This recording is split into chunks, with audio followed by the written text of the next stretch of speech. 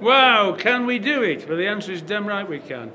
Fantastic surroundings, the luxury of the Merchant Tailors Company, oak panels, portraits on the walls, brilliant food, a gathering of people of mixed ages. We are age-weighted, there's a lot of old ones like me, but the encouraging feature is there's a whole raft of younger people who are committed to the school and its development. It's all very well having 400 years behind us, but what about the next 400 years?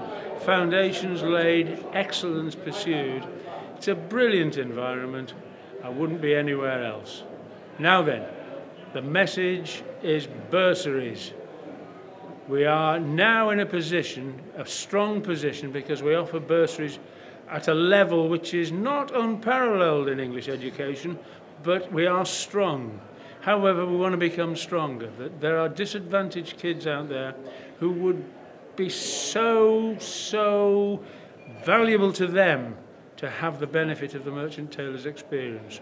So when the bursary campaign rolls along, please look at it not from the point of view of you yourself, but from the point of view of what you can add to the lives of some disadvantaged kids as we go forward.